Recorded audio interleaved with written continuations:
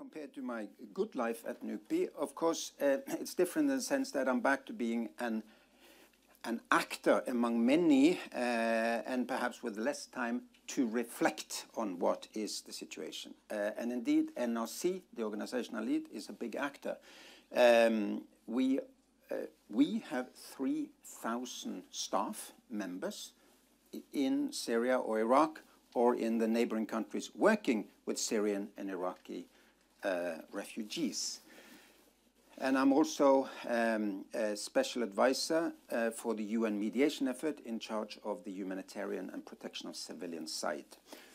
So I deal with Russian colonels every week. I deal with American diplomats every week, and I see many of the challenges that my colleagues here have described in the flesh, if you like, and so many of the problems. Okay, so before you stand up, Sverre, and nobody stands up like you, let me try to describe the challenges and then hint on some of the lessons. Now, how do I? Where do I? Without a symbol. The one. Okay. So these are refugees in the world. It's actually NRC and UNHCR that together accumulates the number of refugees and internally displaced on Earth. These are people displaced by conflict. It was hovering between 40 and 45 million all the time from 2005, basically, until 2012. What happened 2012? It went through the roof. And there were different explanations, but the number one explanation is the war in Syria. We haven't seen a war like that since the Second World War in terms of displacement. I mean, more people were killed, many more people were killed in Rwanda and some of the genocides of the 90s, but we haven't seen these kind of displacement figures. So just to recapitulate, 6.6 million are internally displaced within the borders, and most of them cannot escape. It's a myth that the borders are open to Turkey, Jordan, Lebanon, Jordan, and Iraq. They are not. The one border that has been most open has been to Turkey, but that's also really closed. They have no escape, the 6.6 million. On top of that, there are some 7 million others who are within their local communities and need help, emergency relief. Then in the neighboring countries, well, it's now 5 million, really. If you count for non-registered refugees, it's many more. Altogether, 18 million people in need humanitarian assistance. Within Syria, in the neighboring country, and if I had added Iraq, and I agree with Morten, I mean, Iraq is, it's the same war, basically now, the Iraqi and the northern Iraqi and the Syrian war. It would have been 30 million people in need of assistance. It's a tremendous, tremendous challenge. My specific responsibility has been to try to lead the diplomatic efforts of 22 countries in the International Syria Support Group, ISSG, to get relief to anywhere between 15 and 20 besieged areas and many more hard-to-reach areas. This is the kind of a map we present each week in the weekly meetings in Geneva, where these 22 countries send their envoys. And what we show is each place where you have a truck with a figure, it shows places that there have been cross-frontline convoys to either besieged or hard-to-reach areas. And each place that is red, these are for people under the age of 40 or 30 perhaps. The red dots are besieged areas, green hard-to-reach areas. What's the difference? Well, the definition of a besieged area for the UN is an area with full military encirclement and no humanitarian access to or movement of civilians from for at least 3 months. That's the definition of besiegement. Other organizations have other definitions. They have a lower period, for example, and they have many more people in besieged areas. All in all, we were able to reach nearly all of the besieged areas in 2016, thanks to diplomatic efforts of this group. In 2015, we reached they reached 2 out of 16 areas. This year we reached all but 1, really, East Aleppo, in the period when it was besieged. So who's besieging? 2 areas, Kefraya and Foua in Idlib, are besieged by armed opposition groups. Arar al-Sham mostly. How many people there? Maybe 15,000 people only now. Then there is this area, Deir ez-Zor, which is besieged by Islamic State.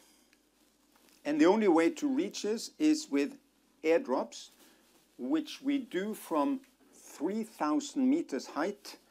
And then you have a logarithm kind of based airdrop with air and all sorts of meteorological data go into it. And then they are able to reach a football field in Deir ez-Zor, and that's the way that place is fed. The rest of the areas, they were 15, now 13, because 2 were overrun by the army, the Syrian army. The rest of all of the areas are really besieged by the Assad government. So it is the Assad government that is, with allied forces, Hezbollah mostly, that are responsible for most of the besiegement, has been so throughout the war. Very many of these areas is around Damascus. Very close to Damascus, many of them. Douma. It's a suburb. It's Groruddalen being besieged. It is, Bekkestua being besieged, whatever. Small places or larger places, and many of them have been besieged now for 2-3 years, with one occasional convoy coming through. Now, well, what is this? This is this besieged zone of East Aleppo.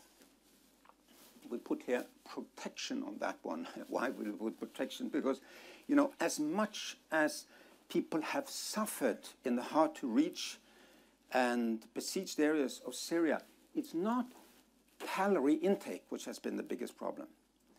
There are many more people starving, really hungry, in a horrible state because of a lack of assistance in Yemen or in Nigeria or in South Sudan than in Syria. The problem in Syria is protection. People are not. We feed them, we help them, but we do not protect them, and they are ultimately then driven out of their homes. That's, to me, the story of Syria.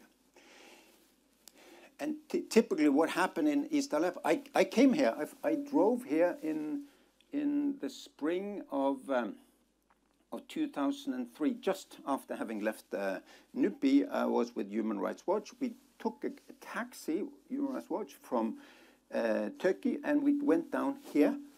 This area was not held by government forces at the time. This was all of this was opposition held, but this was position held even at that time. The front line was here even at that time. And the Scud missiles were hitting Syria, Aleppo at the time. The war went through Aleppo, the front went through Aleppo then for, now how many years? 4 years. They had an active front through the middle of the city.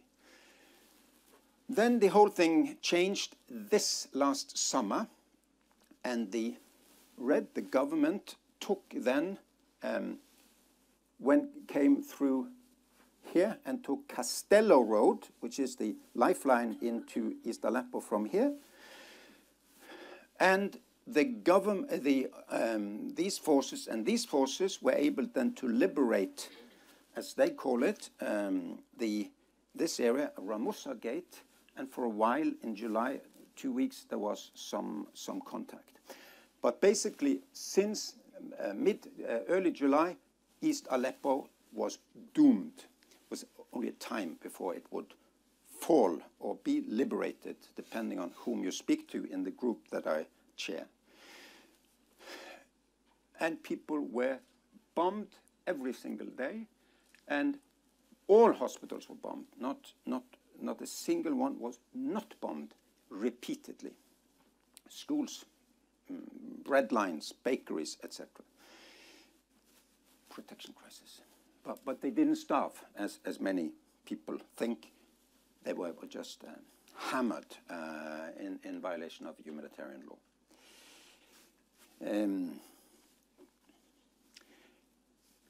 Julia mentioned the evacuation from East Aleppo, and true, it was Russia, number one, helped with Turkey, that made the deal that was made us be able, us being ICRC and SARC, Syrian Arab Red Crescent, and the UN with 30 NGO partners, organize the evacuation. At that point, this area was left of East Aleppo. Interestingly, just showing all of the elements here, Sheikh Maqsoud is a Kurdish-held area which was part of East Aleppo, but none of the two sides wanted to fight really the Kurds, and so that has been maintained as a separate area.